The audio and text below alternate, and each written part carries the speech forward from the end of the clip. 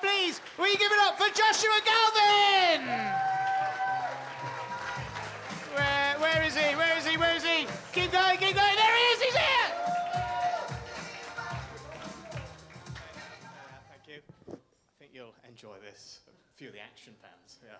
Whoosh! Yeah, that was a bit like a Schwarzenegger film, wasn't it? You're probably thinking, but a rubbish one like Hercules in New York, something like that. Speaking of muscular men, segue, are there any ladies in the audience tonight? Yeah, I could smell the scents. Chamomile, bergamot, betrayal. No, you're very lucky, ladies, because I'm known as the magician of sexuality. Yeah, because I can make your arousal magically disappear. Incidentally, with most of your silverware as well. So, no, I've actually got a poem for the ladies, and it goes a little something like this.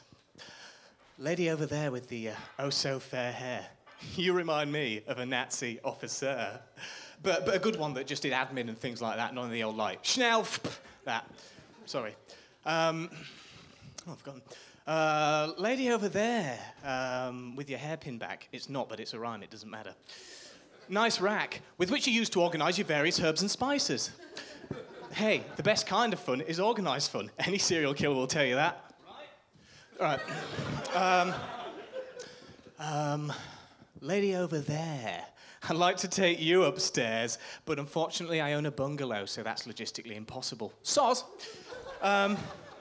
Yeah, I wrote that little ditty while I was out on the lonely road, just outside my house. The traffic fucking hate it.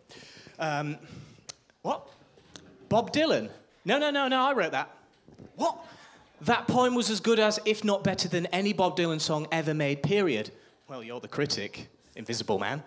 What? Schizophrenia? Probably. Now, has anyone been to a little town called Stratford-upon-Avon? Yeah, Shakespeare County. Alas, poor Yorick, parking £2.50 an hour. No, I went recently and I had the chance to go to Shakespeare's house. I went and played Crazy Golf instead. It's just, I don't imagine Shakespeare's house is all that interesting because he doesn't have the mod cons of today, does he? He doesn't have a PS4 or a Snapchat. High five to the youth of today, 2 years too late. No, they don't have modern things there. I learned that at school. So you'd be there at Shakespeare's house, and you'd just be pacing back and forth. He'd be writing his prose with his feathery pen or quill. And you have to say something eventually. So you have to go, all right, Billy Shizzle, that's his nickname. All right, Billy Shizzle, how about you and me, the lads, or as close as we come to that in the gender stereotype, how about you and me hit the old Crazy Golf? And of course, William Shakespeare, master of prose and the spoken word, will say something so very profound and off the cuff. Like, nay, Crazy Golf is as irrelevant as the moon is to the sun. All right, then, do you want some toast? Nay, toast is as boorish as a king among vagrants. Do you want Transformers 2? Nay, Transformers 2 is a pile of shit. You're not wrong there, Shakespeare. No, I write. Freeze frame. Shakespeare, Shakespeare, nothing to fear. Now the bard is a part of our lives. Shakespeare, credits. So that's the new sitcom I'm working on. It's Shakespeare's sitcom, shitcom, apt on many levels, I'm sure you agree.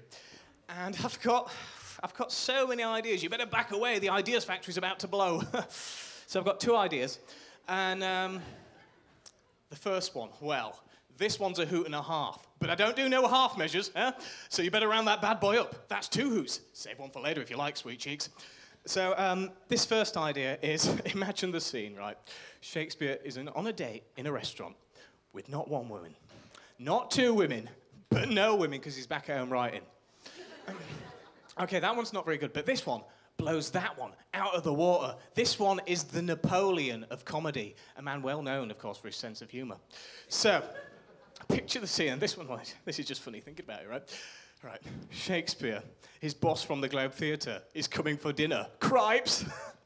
And Shakespeare's forgot to put the turkey in the oven. Oh, no! Oh, you'll love this. And then the boss, he comes, he opens the door, and you're like, oh! And Shakespeare, he explains the situation, and the manager commends him for his honesty.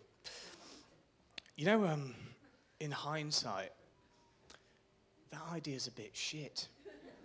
But I've got another one. It's great, this one. Well, it's more of a joke than anything, if I can remember it. So Shakespeare walks into a pub. I'll start again. Shakespeare walks into a bar, and the pub owner, he goes, "Get out, you're fired, Bard." He says, "Oh, fuck. Fucking hell. Bard. Shakespeare. Nothing to fear. Now the Bard is a part of our lives." Shakespeare. Well, I can't help but notice that this might have run its course a bit. I'm getting that impression. But before I go, I've got a little something for the ladies, and it's in here. You thought it was my penis. Cue disappointment. Nope. No, it's a medal, and whoever wants it, they just have to shout out my name. You'll be shouting it later when I'm rifling through your cutlery drawer. That's not a euphemism. Now, I'll tell you what I'm going to do. I'm going to throw this out into the audience, and whoever catches it, male, female, livestock, and beyond caring, you just shout out your name, and you get an extra special prize. So here goes. Nobody caught it, ladies and gentlemen. That floor gets an extra special prize. Right, I'm going to pick someone entirely at random there. Yep, you. I know you. I'm getting a name. Alex. Yeah, Alex. Swahili for genocide, I believe. Beautiful name. Yeah, well, you don't just get that medal on the Galvin show. No siree. You remember that poem? Remember that poem that I gave to all the ladies? We all loved that, didn't we? We did. Well, this poem is straight from me to you. And it goes a little something like this. Oh, Alex, you are so beautiful for your age. When I think of you, I want to slowly slip the DVD out of the DVD player and then put it on top of the case, even though it can go in the case. It's not even mine. And eventually, they're going to pile up, aren't they? And if you knock them over, well, that's going to get scratched. Muggins over here is going to have to pay for it. Oh, Alex, you complete me. You make me a full circle. Without you, I am 72% of a circle, so Pac-Man. Alone in the hallowed maze of my heart, consuming nothing but pills, cherries, ghosts. Waka waka. Waka waka. Alex.